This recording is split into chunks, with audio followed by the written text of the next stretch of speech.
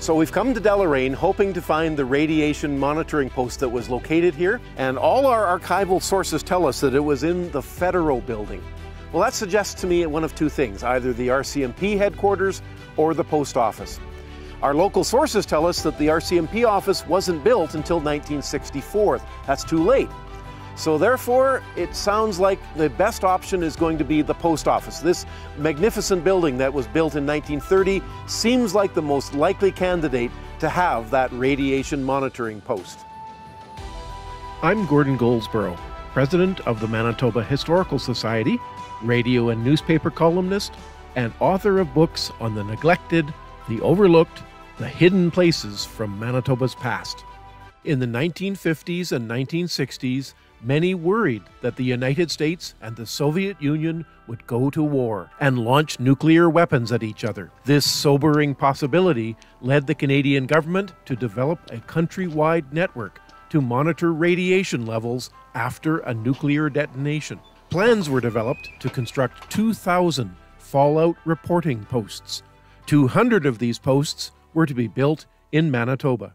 One of the really exciting things is that the postal employee here, Teresa, actually has a copy of blueprints for the building. And what we can see looking at it is that from the entrance here, we go into a small vestibule that leads into the rest of the post office, but there's also a hallway leading down here to the stairwell, which goes down into the basement. And of course, that's where we expect this structure to be. What's kind of unusual, though, is that the blueprints don't include any plan for the basement.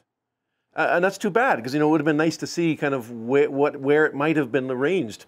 But the unusual thing is that we don't expect there to be the structure in these blueprints, because this building was built in 1930, fully 30 years before the thing we're looking for was built. So we don't expect to see anything there. But what she did find was a more recent record, which does include a plan of the basement, and it also includes, over here in the corner, the thing we're looking for, the structure. And so that's exciting. So we're going to go down the basement stairs, we're going to walk across and see what is in this corner. Exploring is my passion and the foundation of this series. It's important to document what I find, so I bring my camera along.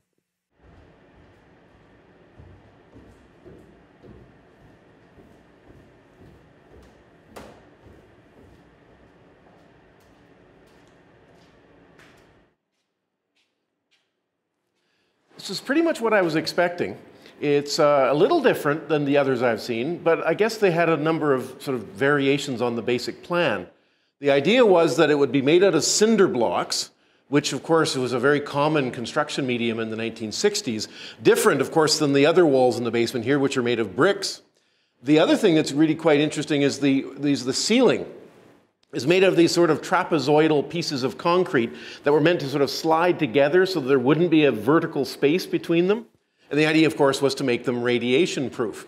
But what's a little surprising to me is that one of the cinder blocks of the wall is turned sideways so that the two spaces in it are actually exposed. And I really don't quite understand what that might have been intended to do. So we'll have to go inside and kind of see what that might have been.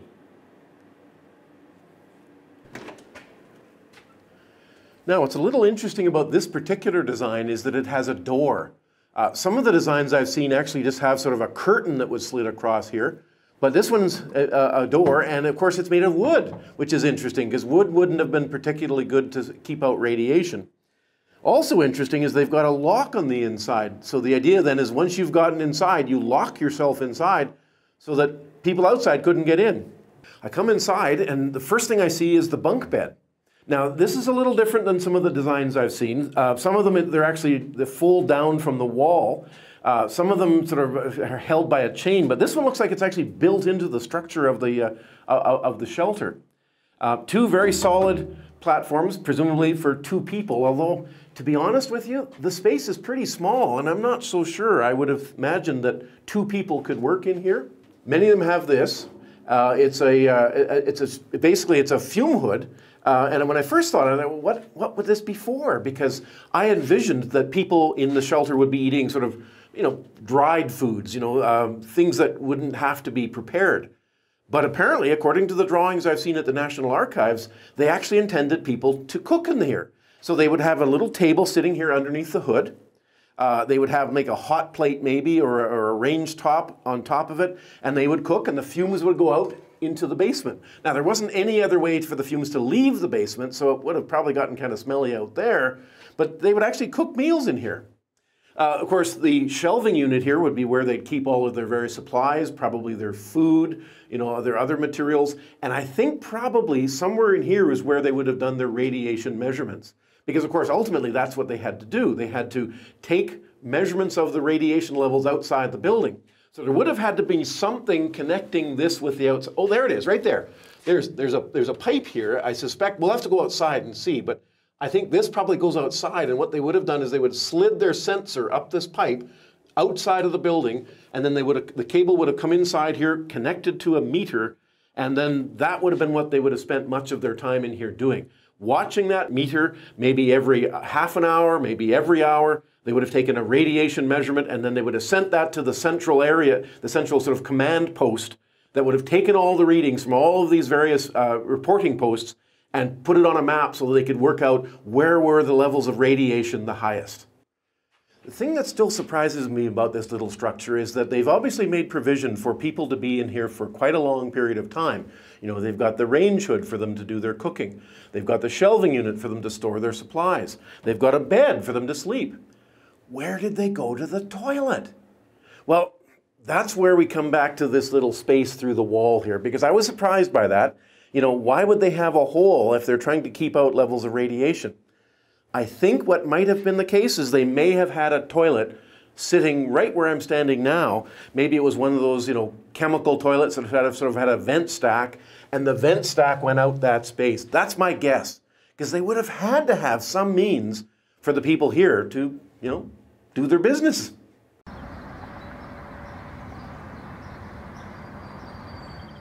Okay, I think we found our radiation sensor port. Right here, this thing is probably connected to that pipe that we saw inside. And of course the cap would have been taken off, they would have slid the sensor out, and this is where they would have taken the radiation measurements.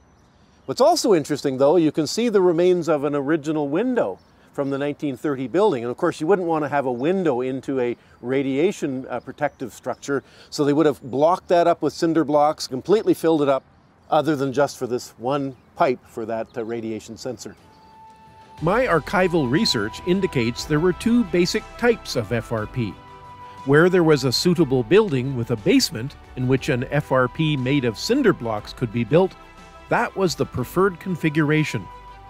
In rural areas, however, where there were no suitable buildings with basements available, a second type of FRP, a prefabricated cylinder, was buried in the ground.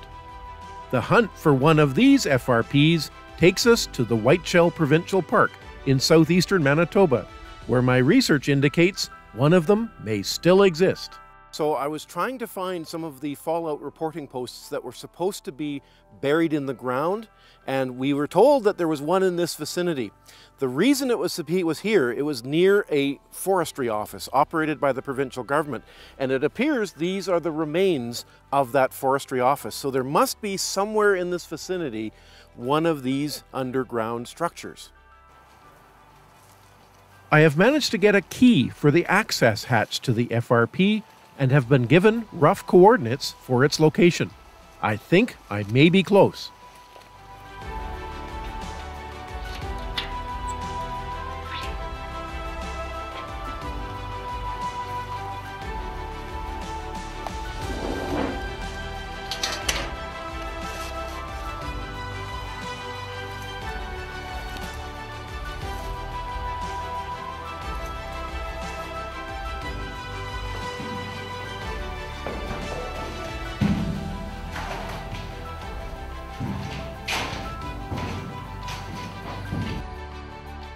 There's things here that I recognize, things that are similar to the structure we found in the basement of the Deloraine Post Office.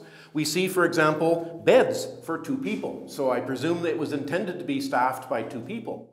Likewise, we find a shelving unit that would probably have been where they'd store their emergency rations, where they would store their water supply and whatever other supplies they would need. But there are some differences. So for example, we find this structure mounted to the wall, and it's connected by means of this pipe going outside, and I think this is connected to a stack that we see outside. And what I suspect this is, I don't know for sure, is some kind of device for sampling the air outside of the structure. Because of course the whole point of it was to detect radiation in the vicinity. So I'm guessing what they would have done is they would have taken this handle and mounted it somewhere here, and they would have turned a crank and would have sucked air in from the pipe, and they would have had some kind of radiation measuring device here that would have measured the levels of radiation. What confuses me a little bit, though, is that they would then be bringing irradiated air into a space that was meant to protect the people inside. So I'm not really clear on what that purpose was. The other thing that's a little surprising is that there's no toilet in here. Just like the one in Deloraine, there's really no explicit place for a toilet.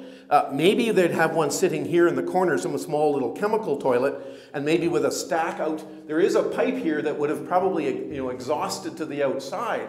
But they would have had to have something, because people in here would be expected to stay for, well, days or maybe weeks, maybe even months. And of course you have to have some kind of facility for that. But otherwise, it's pretty similar in its overall features. One notable difference, though, is the construction material. Whereas the one in Deloraine was made from those cinder blocks filled with mortar, so that would give them sort of the protection from radiation. Here, it's all steel. And in fact, the reverberation, the sound of my voice ricocheting off the walls in here tells you, of course, what it's made of. And that doesn't provide very much protection against radiation. So I think the way they would have designed this is the ground here is very shallow. The soil is just inches deep. So they would have scraped that away to expose the granite rock underneath. They would have created a shallow depression that they would have laid this structure into, and then they would have covered it over with a big mound of soil. And the soil, therefore, is what provides the protection from radiation for the people inside. So it's a different concept, but it achieves the same result as what we saw in Deloraine, to protect the people inside while they were making measurements of the radiation levels in the air around this area.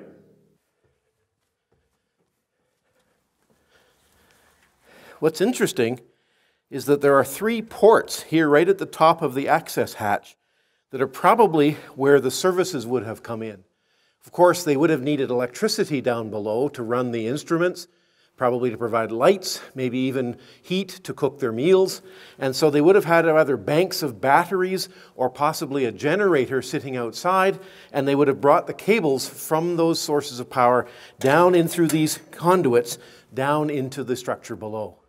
It is incredibly important that we keep structures like this old FRP secure. I hope in years to come we can find a way to have FRPs like this one made safe and accessible for people to learn about the rich history of a dark time in the 20th century.